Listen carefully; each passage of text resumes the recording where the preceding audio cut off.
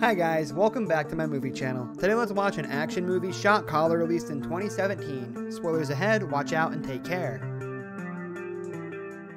Never mess with some people in prison, because some people can get you beaten to death.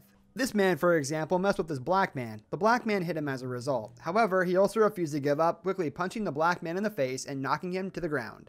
The black man was violently attacked and did not dare to fight back. The warden had to take out pepper spray to stop the man. The black man was also lucky to keep his small life. The other criminals in the prison found him extremely cruel. They took him seriously. This is also his second day in prison, but he has the guts to fight the black man. He is indeed a brave and daring man, but what many people don't know is that his heart is filled with a feeling of helplessness. He is Jacob Harlan. Was a financial broker before going to prison. His life was once extremely happy, but in a drunken driving accident, he accidentally stabbed a friend to death. Jacob was sued by the victim's family and could face up to 7 years in prison. Jacob's wife, Kate, wanted to tell the house to sponsor him because he wanted to help his wife and son keep the property. He gave up the appeal. The court found that he had a sincere attitude to admit guilt, so they sentenced him to 16 months in prison. His lawyer friend had told Jacob that in prison he had to be bolder and more ruthless than the others. On the first night in prison, he witnesses a boy being bullied by other criminals. The bully guy is extremely painful, so he decides to attack an African-American prisoner when provoked to intimidate other prisoners. The prisoner's big brother, Bottles, is amazed at Jacob's fighting ability and considers Jacob a talent. He sends Jacob to fight with stronger prisoners to help Jacob raise his rank in prison, also testing whether Jacob can afford to join his white supremacist gang, Peni, or not. Soon after, Jacob receives his first mission. He has to smuggle heroin to the exercise yard. At midnight, when the warden has finished his shift, he loots a balloon containing heroin and inserts it into his anus. The next day, he goes to the training ground, then goes to the bathroom, squats on the toilet, and takes out the heroin he has hidden.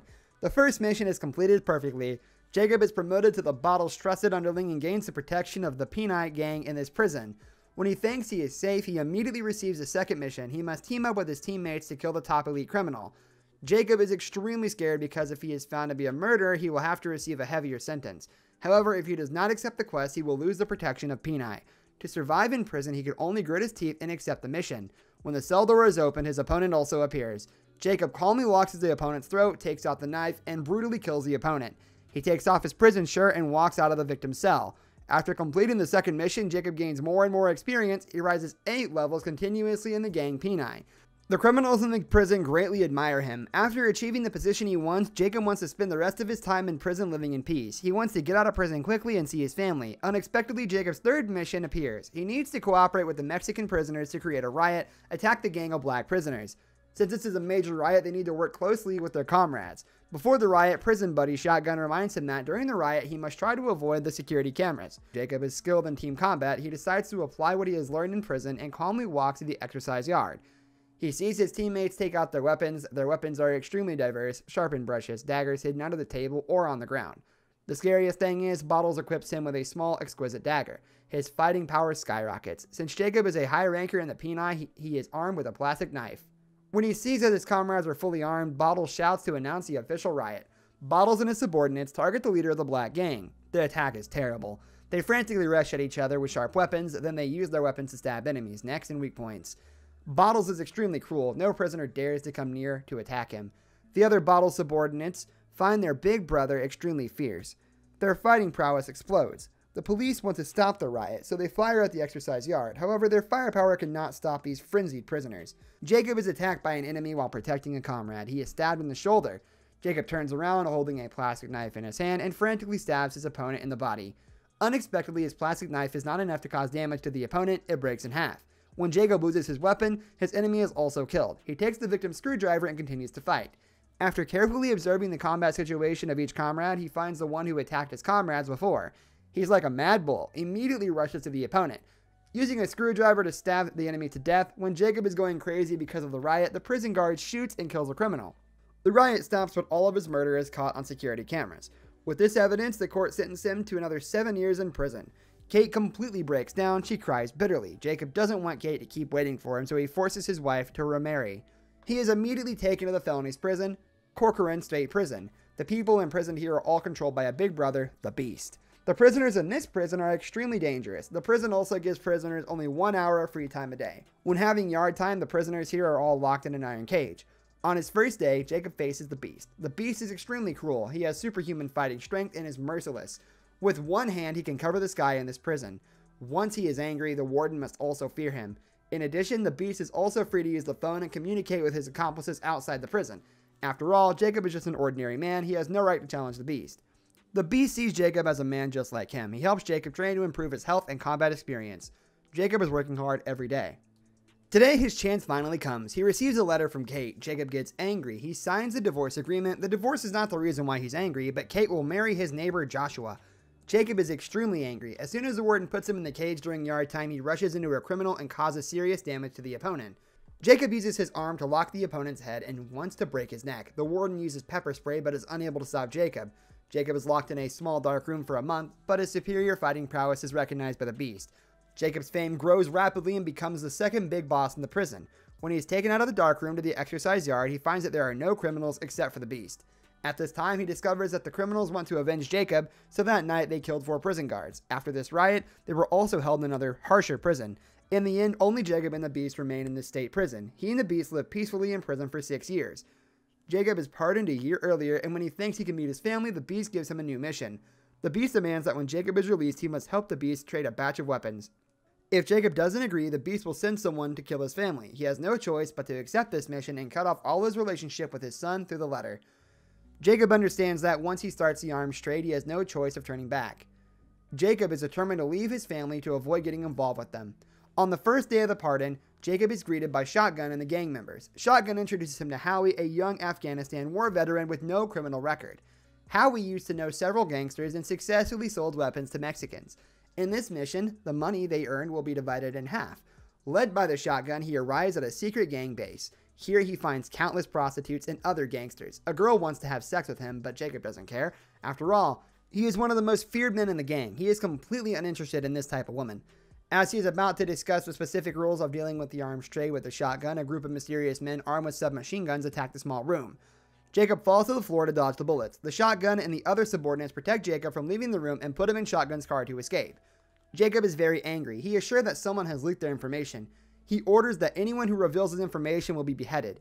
Jacob lets Shotgun get off the car. He orders Shotgun to go to the hotel to find him and asks him not to tell anyone about the hotel address.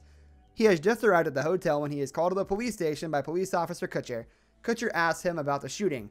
Jacob pretends to be stupid and shows that Kutcher is mistaken. The next day, Jacob goes to find Kate and gives her a check for $170,000 so she can use the money to pay for his son's school fees.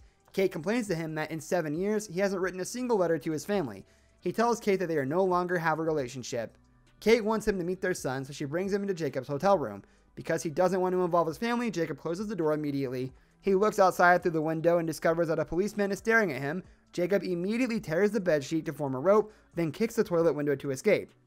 After escaping police surveillance, he is reunited with Shotgun and the others. He tells Shotgun that Mexican client, Suranos, will trade with them within the next hour and provide a trading venue for Howie and the others to prepare. When Jacob's words end, Shotgun smiles mockingly that Suranos is too cautious. From his experience, Jacob quickly senses something wrong. After finishing his meeting with Shotgun, he drives to track Shotgun. He finds out that Shotgun is Kutcher's informant. It turned out that the Shotgun's relative was arrested by Kutcher because he wanted to save his relative. So Shotgun had to sell the information to the police. However, Shotgun doesn't know that Kutcher is just using him, because when Shotgun thought that he had successfully saved his relative, she had to go to jail. Jacob thinks that Shotgun is a traitor, so he breaks down Shotgun's door and attacks him. He takes out his dagger, then frantically stabs the Shotgun in the waist and kills him on the spot. Jacob takes out a plastic bag to destroy evidence and uses Shotgun's phone to send him a message.